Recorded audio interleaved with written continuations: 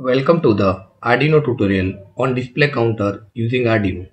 In this tutorial, we will learn to connect an LCD and a push button to Arduino board and write a program to increase the count whenever the push button is pressed. To follow this tutorial, you should have basic knowledge of electronics and basic knowledge of C or C++ programming language. To record this tutorial, I am using Arduino Uno board, Windows operating system and Arduino IDE. In an earlier tutorial in this series, we had created a circuit using Arduino and LCD. We will use the same circuit in this tutorial. Here, we will add a push button and make a simple counter. We have already learned about the working of push button in an earlier tutorial.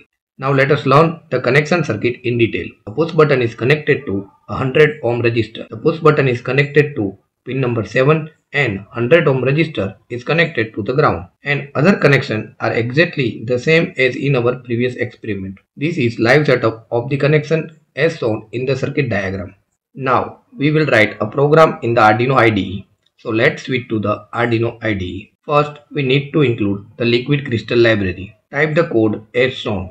I have initialized a variable LCD of type liquid crystal.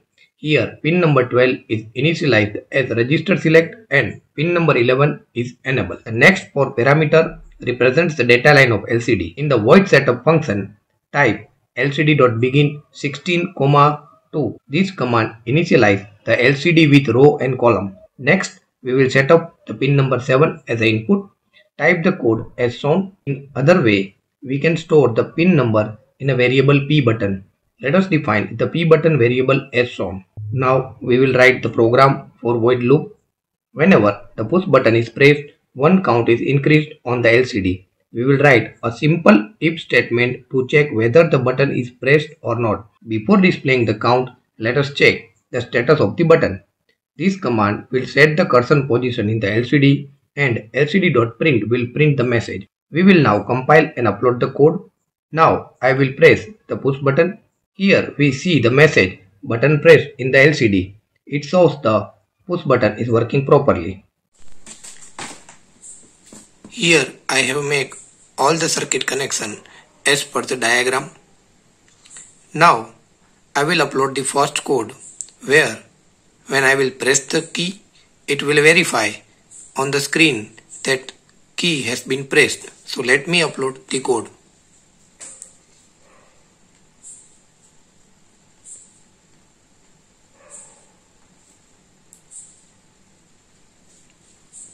Now I have uploaded the code and I will press the key. Here it is the key. So let me press it. So now display indicates the button is pressed. That means the code is successfully uploaded. Now we will modify the program to set counter. We need a variable for a counter. Now we initialize the variable count to 0. Modify the print statement as shown here. Count will increase the count by 1 each time the button is pressed. Let us compile and upload the program. Now I will press the button. It didn't work as expected. We see a different count displayed here.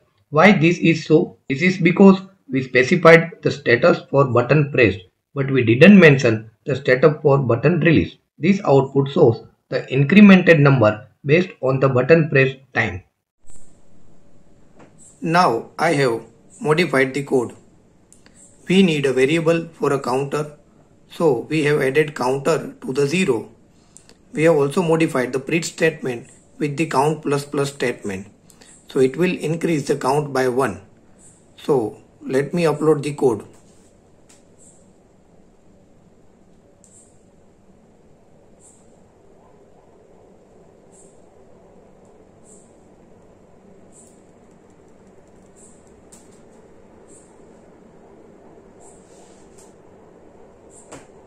So now let me press the key. Oh, so here as I press the key, I am not getting the expected output. We see some different count is displayed here. Why is this so? This is because we specified the status of button pressed, but we did not mention the status of button release. So the output shows the incremented number based on the number button pressed time. You can see again I press the button for some time, so it will define the time for which I press the button. So I need to modify the code and I will add the while loop. So we will write a while statement as shown here. This will display the count when the push button is in pressed state. That means the pin 7 is in high mode. When you release the button, the state is low, and when it will become out of the while loop. Let me explain the program.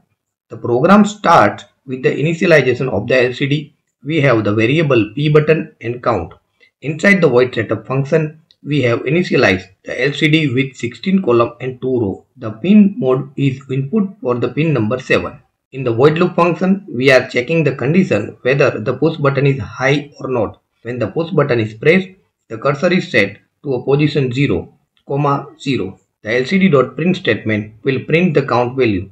Initially count is 0, count plus would be 1.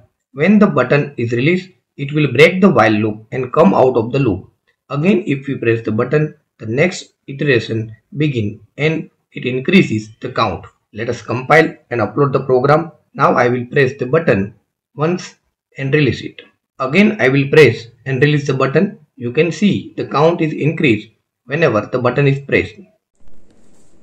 Now I have added the while statement in the code.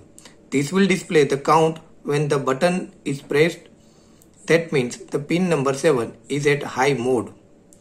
So let us upload the code.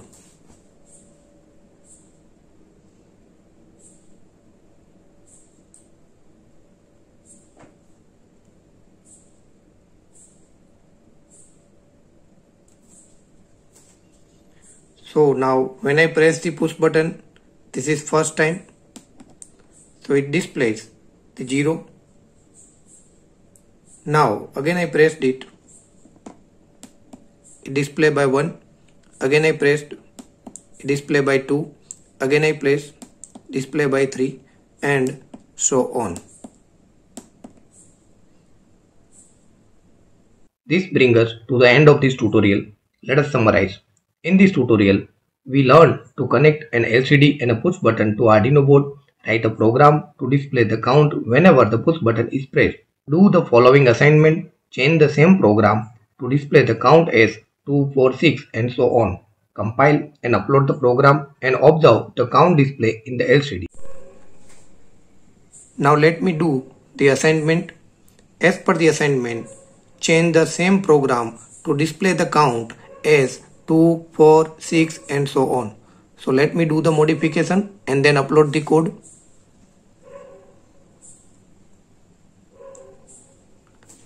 Here the code is uploaded. Now let me press the key. Here I press the key 1, so it is 2. Again I press the key. Again.